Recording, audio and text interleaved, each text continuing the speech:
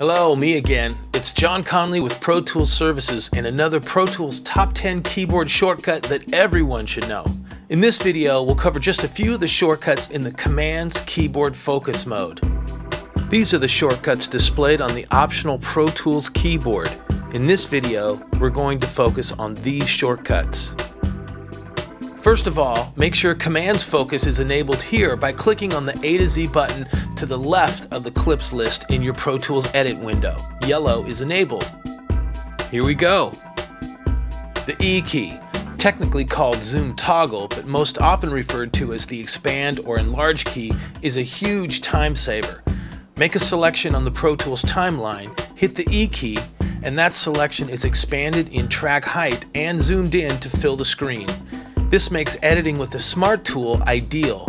Hitting the E key again returns to the previous track height and zoom. R equals zoom out.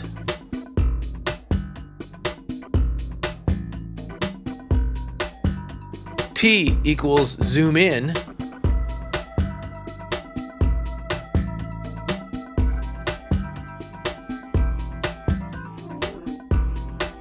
A, or trim clip start.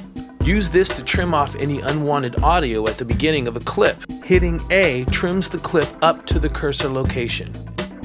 S, or trim clip end. Use this to trim off any unwanted audio at the end of a clip. S trims the end of the clip to the cursor location. D, or fade in. Creates a fade in from the clip start to the cursor location. F, or crossfade, creates a crossfade the duration of the selection without bringing up the fades window. G, or fade out, creates a fade out from the cursor to the clip end.